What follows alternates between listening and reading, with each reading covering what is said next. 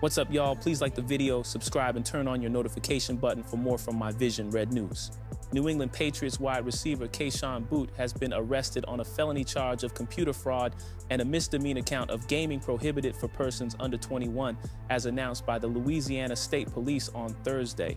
According to authorities, Boutte allegedly used an alias account to bypass the age requirement for placing sports wagers in Louisiana from April 6, 2022 until May 7, 2023, his 21st birthday. During this period, he is accused of placing over 8,900 wagers, including at least 6 on LSU while he was a player for the school's football team. The alias account, registered under the fictitious identity Kayla Fortenberry with the username Kayshon Boutte 01, was allegedly created by Boutte. The investigation unfolded when Boutte allegedly created a second account, Kayshon Boutte 07, in June from Massachusetts. This second account used a Regions Bank Visa card, previously linked to the Fortenberry account, which authorities claim belonged to Boutte's mother.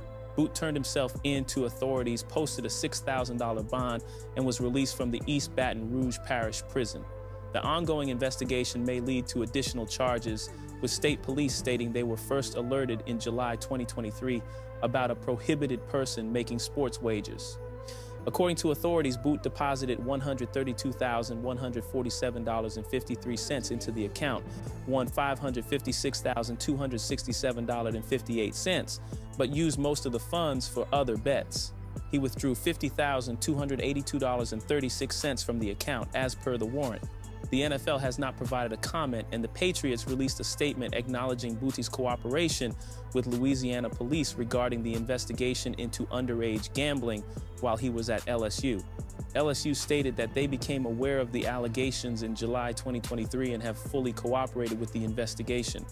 They added that there is no evidence of other student athletes participating in such activities.